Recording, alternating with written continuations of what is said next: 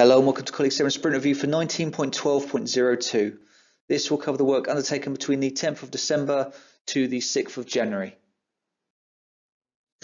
Our sprint goal for this sprint has been to deliver a series of infrastructural updates that will improve performance and consistency when using Colleague 7. Looking at the high-level items and to explain further, in this sprint we've been able to deliver updates to our background service, specifically around its management of bulk mailing.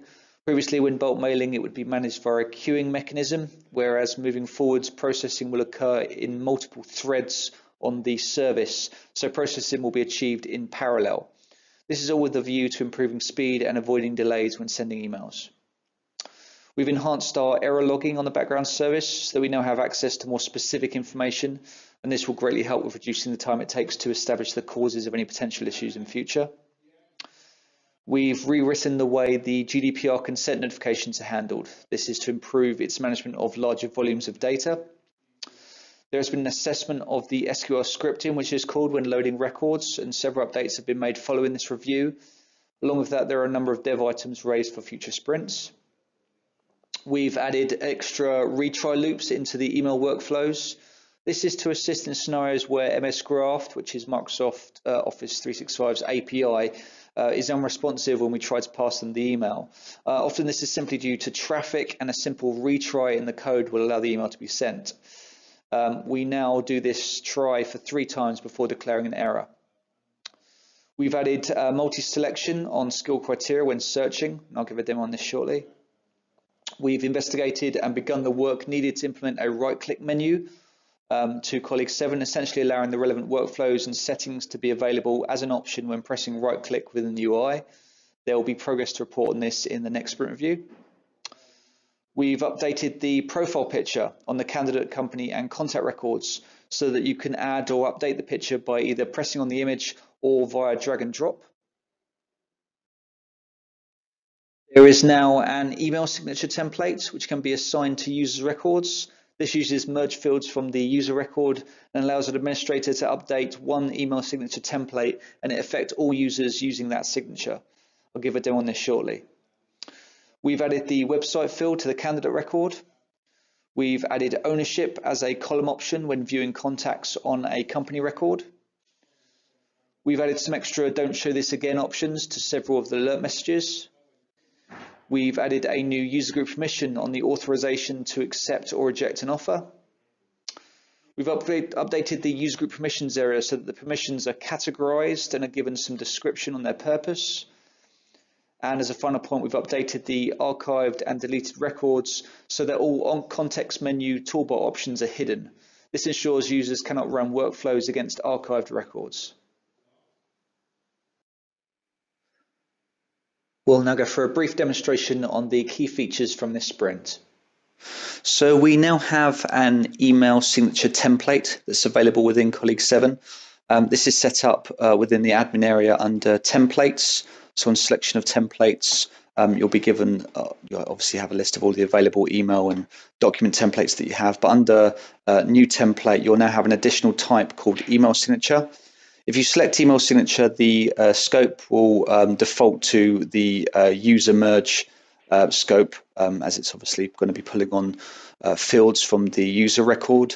You can assign obviously a description, and then as you're creating the email signature, you can then assign these different merge fields, the name, the job title, telephone number, known as, and email address. And what you can end up with is essentially a list of established email signatures that are associated with obviously the teams that you have or the businesses that maybe you have that are using the system. So I have an email signature that I've set up here, and then that can obviously be assigned against a user record. So if we go to users, what you'll see on selection of a user, if I select this user here, we can assign a user an email signature, and you can see there the email signature is applied, and the fields that are associated with the email signature get merged in, so the email signature becomes ready. That can be done by administrator at a user level, but also if you're in user settings, personal settings for the individual user, there's a template selection. This is dependent on whether or not they have that user group permission option available to them. So just go back to user group permissions just to highlight that. If I go back to user group permissions, and if we select user group within global, there's an option here of edit email signatures. So providing that has been granted, the individual user will be able to assign their own email signature from the email signature template, or obviously if no email signature is assigned, they can just type in their own. Yeah, essentially what this means is that you can have an email signature that's standardized across the business, and then you only have to edit that email signature in one place. Because it's calling on this email signature when it's drawing it. So if you wanted to then edit the template in any way, that edit of that email signature template is then going to update all of the email signatures, also all of the email signatures that are assigned throughout the system against individual users. They'll get that update. So it's a more generic way of deploying an email signature across the system. And then obviously when you're in a record and you hit email, obviously the email signature that's associated with the user is obviously going to come through into the email. So that's email signatures or email signature templates specifically within this sprint. So just to touch on a few of the other updates that have also been made. Firstly, within any of the searches on the skill criteria section of the search, what you can now do is essentially what we applied throughout the system in the previous sprint, which is the option to hold down Shift or Control and essentially be able to do that within the skill criteria now when you're selecting skill criteria. So you can now select a range, you can select a batch individually, and obviously add those into skill criteria, just as you can now do that within entity records in the skills area. So that just completes the update of skills in that you can now select ranges or select multiple individual records, and obviously include selecting parents in there as well. And that just allows you to build up a skill criteria search in a more faster way than previously you could. Moving into the candidate record, although this update also affects the candidate, company and contact, and that's to do with the profile picture. So previously, to populate the profile picture, you had to go into the documents tab, you had to upload a picture, you had to assign it as a specific document type of profile picture, and then it would appear. We've now updated it so that the profile picture either responds to a single click. You can click on the profile picture and it'll open up an open dialog box for you to select an image. Or what you can do is drag and drop as well. So if I just quickly go to if I get a picture.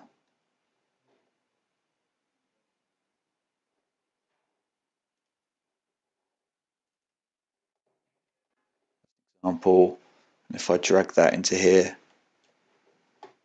you can now basically drag pictures into the profile image and it will just update. So that's just a time saver in terms of updating profile pictures within the system. The other element to mention is that we have added the website field to the candidate record. So this works in the same way that the website field worked on the company as well, in that you have obviously the address and then you have a button here, and if you obviously hit that, it'll open up a new tab and take you to the web address that you've entered. So some minor updates there.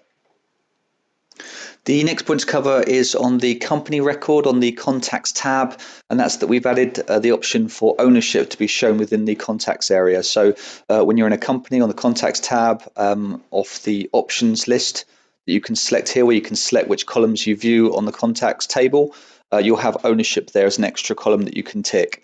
And then if you go back to the, if you tick that and go back to the company, on the contacts tab, you're going to see the ownership column appear.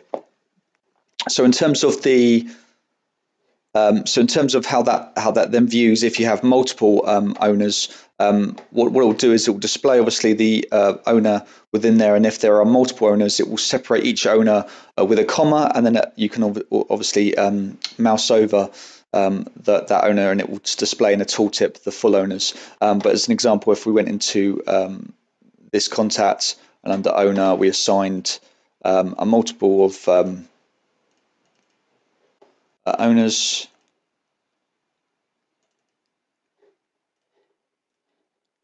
Then I'm back over here. If I just refresh that,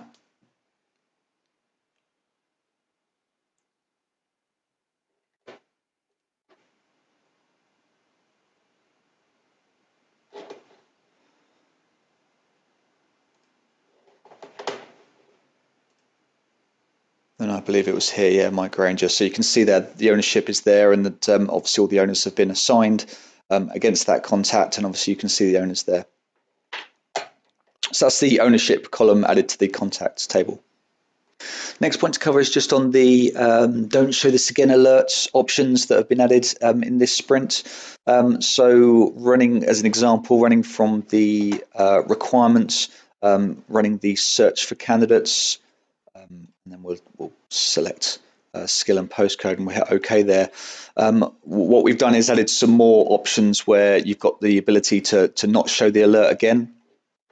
So as an example, when you're running this workflow, you get this alert, which gives you just a bit of informational text about the workflow. But if you've used this workflow multiple times, you don't need to see this every time. So what you now have is an option that says don't show this again. You can tick that, hit OK there, and then obviously it won't come back again. So if I go back to the requirement and then rerun that workflow, that won't be there. We've added this workflow to the document edit area, the search for candidates, the search for requirements from a candidate record, and also the spec CV, the multiple spec CV, we've added it there as well. And we'll continue to add it in areas where it's not necessary for you to see that dialogue multiple times in an effort to obviously save clicks for you. So you can see that by running that workflow again now, that obviously that option's not there anymore. And these are also user settings. So you've got a section called alerts, and you can see there you've got different alert options that obviously have yes or no based on whether or not you want to show them. So there's an extra don't show this again alerts that we've added to the system as part of the sprint. Another thing we were able to do as part of this sprint was tidy up the user group permissions area. So then user group permissions, what we've now done is categorize. So on selection of a user group permission, we've now categorized the user group permissions, and we've added in a description.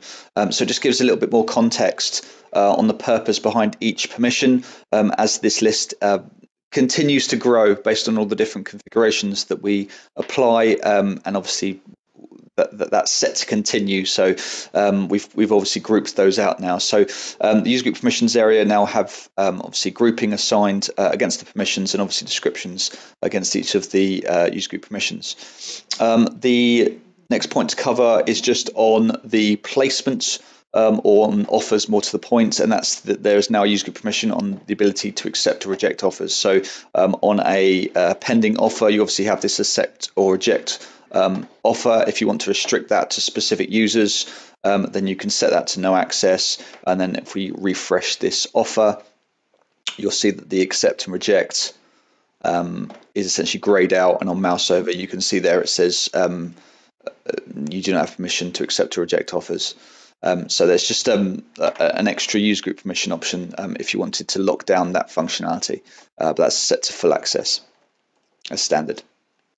But that's the user group permissions area, and that's the extra permission with regards to accepting or rejecting offers. The last point to cover is just the updates that have been made with regards to archived records and deleted records, in that we have hid the toolbar options against the records. So as an example, if I go into a archived record with an admin, if I go to say this candidate record, which I know to be archived, what you'll see is that the options to run any workflow have essentially been stripped out of the record. So in terms of the toolbar, obviously you get the confirmation on when the record was archived, but you'll notice that all the functionality essentially has been taken out of the record, and it's been done essentially because some of that functionality is prone to error on the basis that the record is archived.